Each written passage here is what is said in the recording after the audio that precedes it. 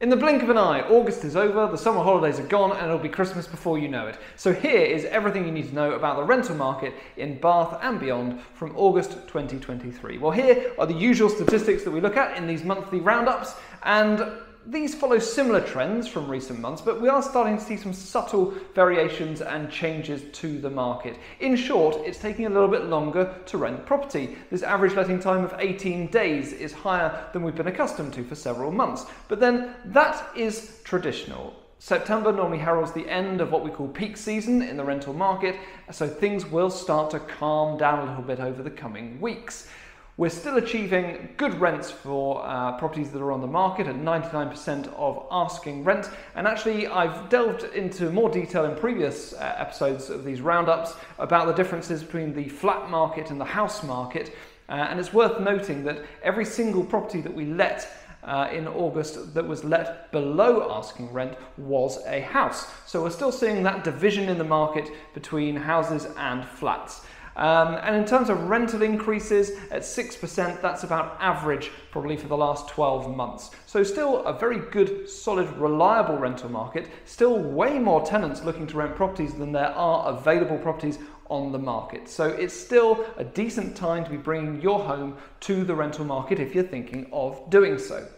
In terms of interest that we're receiving from potential tenants registering with us, well, we have seen a dip in interest in September, down 41% compared to July, August that is, down 41% compared to July 2023, and down by 28% compared to August of last year. So we've certainly seen a decline of interest from going into July into August, and a milder decline when you compare it to year on year, which reflects that traditional seasonal change of things starting to quieten down as we proceed through the late summer months and towards autumn. Now, one of the things that is probably at the forefront of a lot of landlords' minds has been changes in mortgage interest rates, especially if you're finding yourself coming to the end of a fixed deal. I've spoken to a great many landlords who have been concerned about what's going to happen to their mortgage payments once their fixed term ends. So to get some expert advice on this, I spoke to Doug from Lansdown Financial Services, a really excellent mortgage broker here in Bath, who gave me his thoughts. The signs are positive, to be honest. I think it feels in the industry at the moment that we hit a bit of a peak in terms of interest rates around July, August time. I think one of the big things that drive mortgage rates are swap rates, which is what banks basically exchange money at between themselves, and they have been falling, albeit slightly. So don't want anyone to get too excited at the moment, but they're definitely falling, starting to come down. I think the market's becoming a lot more competitive at the moment. I think lenders are quite quiet currently, and I think that natural competition between banks, we're kind of seeing lenders, they've got targets to hit that they would have set internally, and I think that with the market being quiet, swap rates coming down slightly, we've seen positive signs in the last 4 to 6 weeks, which is good. I think inflation is the key driver for me to be able to answer that question, and again, I think core inflation remains high, quite sticky, which I think will be the driving factor. But again, signs are positive. I think that natural competition, as I mentioned, between banks will potentially force them to offer interest rates lower than what they might have done anyway. I think when will interest rates fall, which is the $1 million question, no one knows.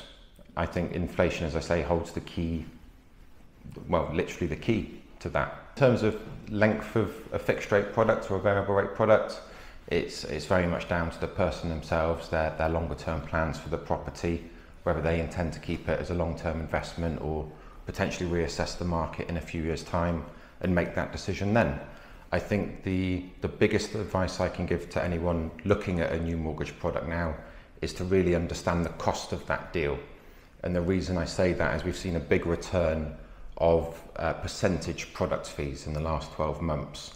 There was actually an announcement from Precise, one of the big buy-to-let lenders today, launching some of the lowest 5-year deals that we've seen in a while, but it had a 7% product fee attached to it. So if you borrow 200,000, it's a £14,000 product fee, which is much higher than we've used to be seeing before in the past. So I think the best advice I can give is obviously understand the length of time that you need that product for, but really look at what that total cost is of each individual deal as well, factoring in those big setup fees that we're seeing at the moment.